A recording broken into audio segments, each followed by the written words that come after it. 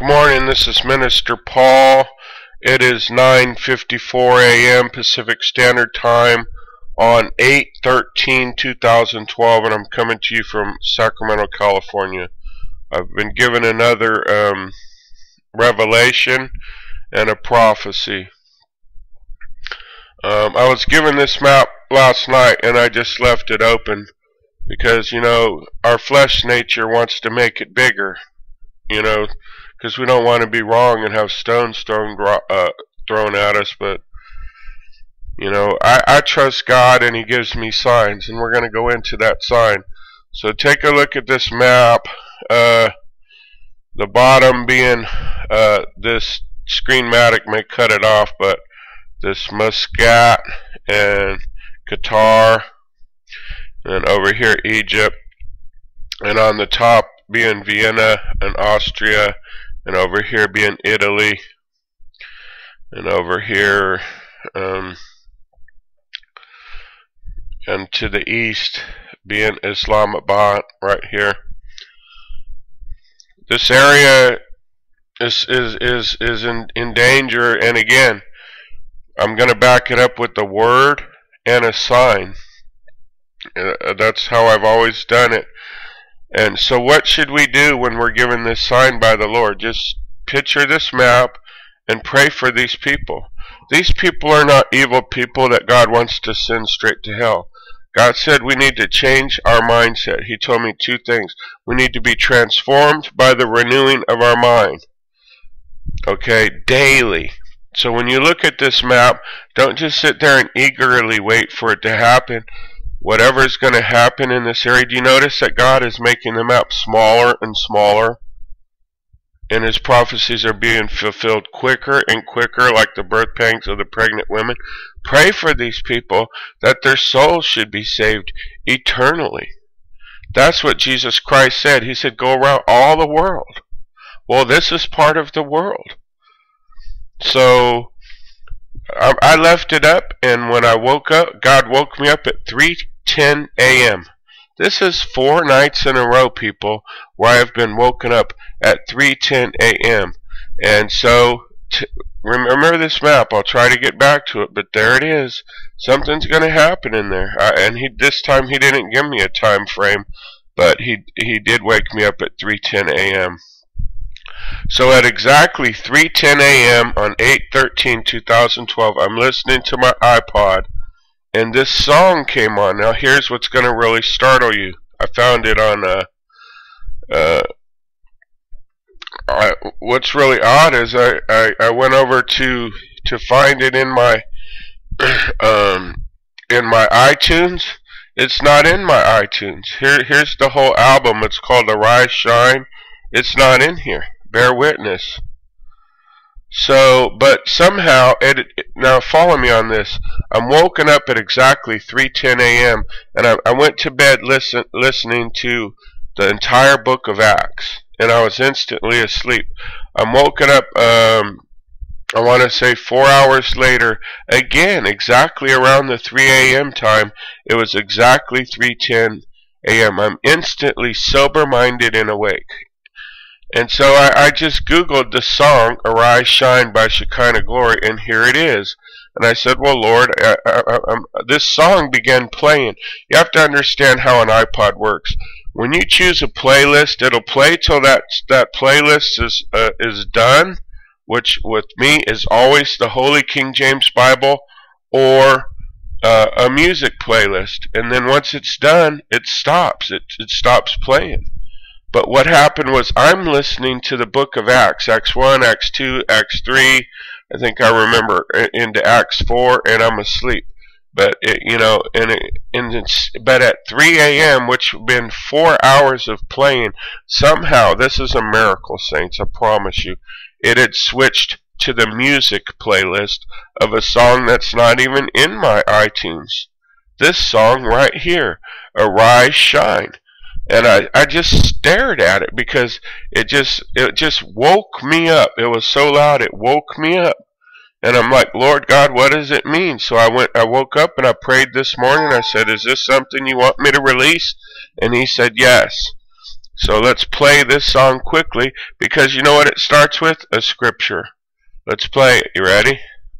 And notice notice the channel is called New Season, with 9 videos. There's a message in this. There always is.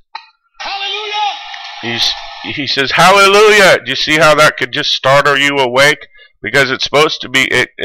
I don't even, for one thing, know how it got to a music playlist when I'm on the Bible playlist. It's impossible to do. Isaiah 60 verse 1 says, arise. He says Isaiah 60 verse 1 says, arise, shine.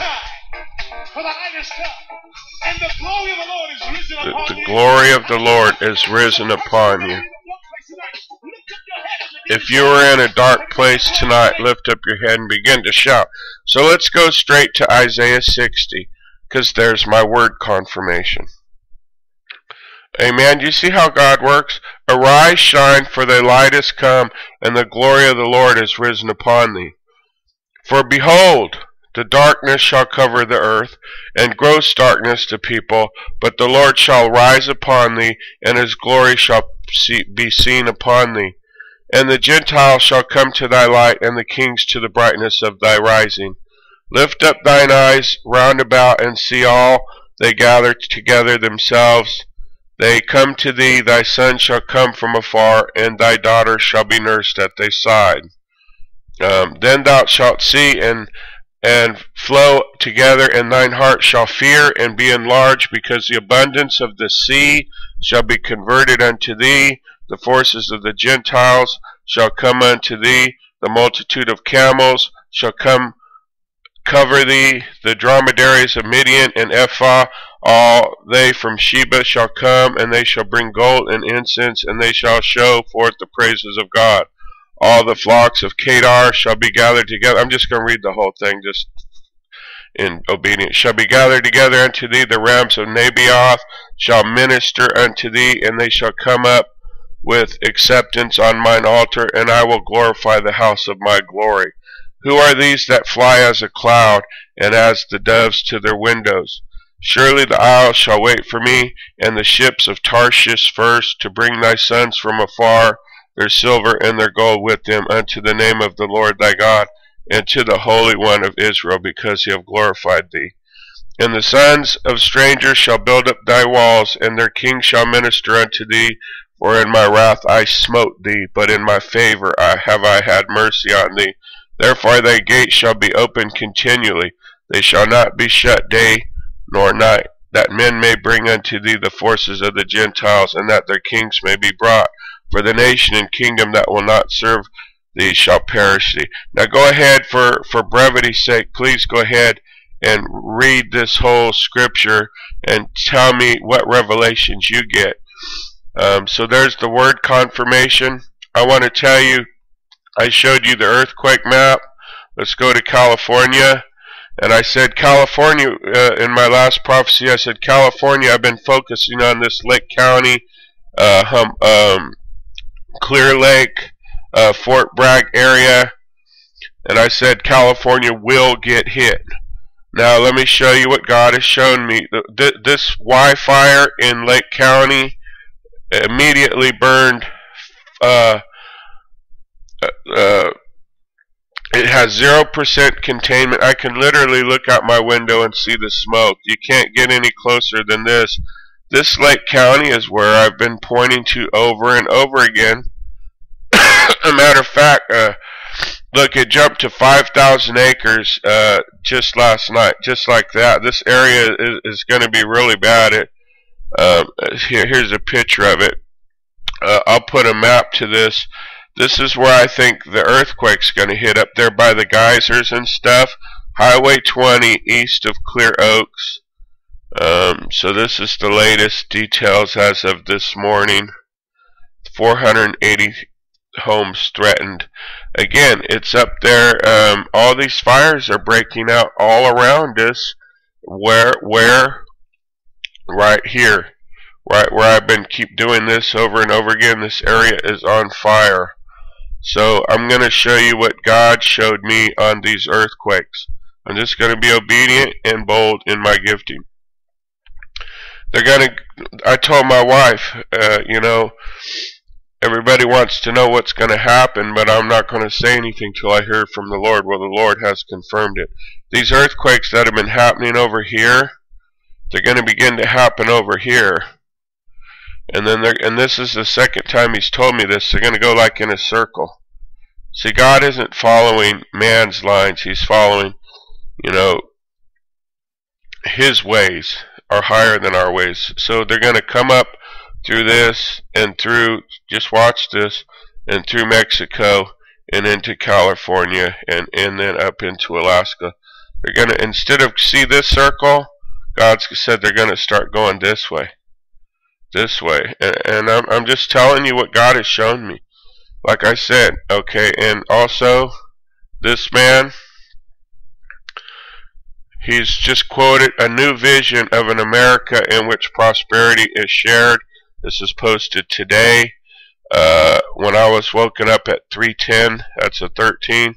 It's another sign. These are just signs, people. Just remember what the prophecy was that the Antichrist would say, and I'm not saying he's the Antichrist. I'm just sticking to the facts of what God had showed me. That the Antichrist is going to say that we can all share our resources. But America doesn't need a new vision. He's saying going back, and I'm not trying to slam this man. I'm just using discernment. Please understand. He says that, do we want to go back to the way it used to be? Well, before he took office, it seemed to me that we had more rights and freedoms, and it seems to me that he's trying to take away our freedoms and rights. That's my personal opinion, and I hope you're not offended by that. I'm not adding or taking it away to that. I'm not sure I want a new America, okay? And I don't have a vision of a new America. I like it just as it was before he took office. So, we seem to have more rights and freedom. So, we've covered the Arise, Shine, which led me woke up at 3:10 a.m. It's a new season. We've covered Isaiah 60. We've covered California. And we've covered this earthquake watch. Now what can we do? Pray. We've covered this. You can go back to this on 7/8. It says a vision from God. Obama won the November election. Tribulation, end of age prophecy. The date on that is July 8th. Now here's the thing. We have a Catholic running against a Mormon that we really don't know much about. And I think why in this, the key to everything has been prayer. The key to this vision, this is not a dream, this is a vision, was God said to pray.